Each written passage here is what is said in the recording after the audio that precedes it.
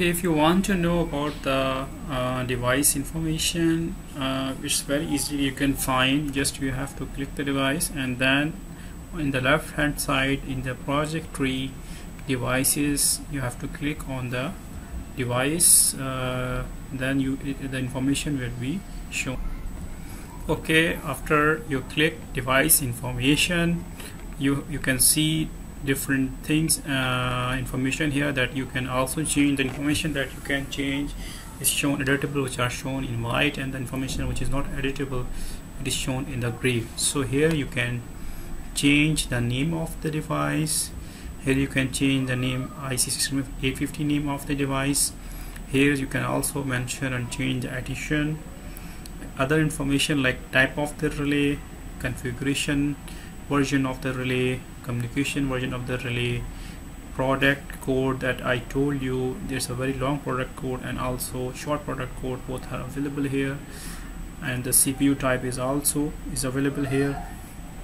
In the upgrade button you can add some more functionality. For example, if you have purchased new functions and you want to add to the relay, you can add here. Okay, now after finishing the information, just if you click resource consumption, then you will get the overall processor load here, functional area load. Here you can see which functions are added into the relay.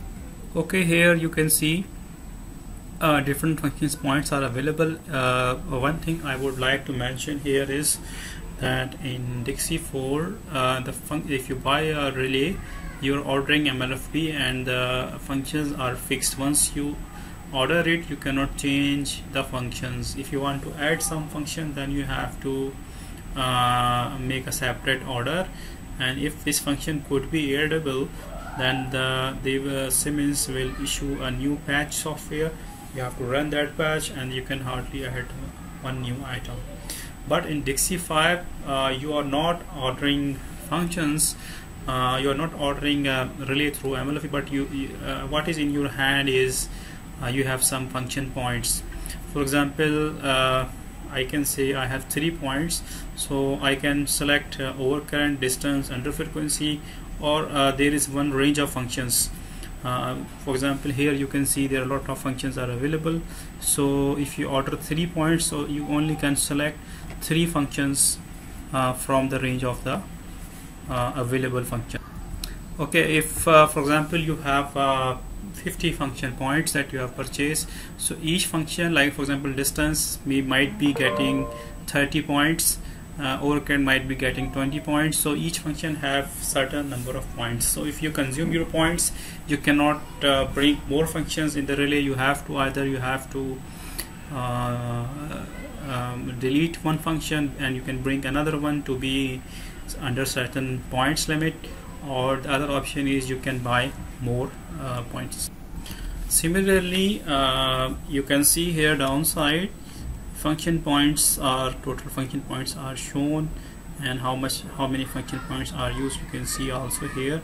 So during your configuration you can easily see that you have crossed your limit or not. If you come further down, then you can see that CFC also points are shown here. You can buy the CFC points, and similarly you can show that how many CFC points, how many event points available in the relay, and how many are consumed. In this way you can track the relay configuration.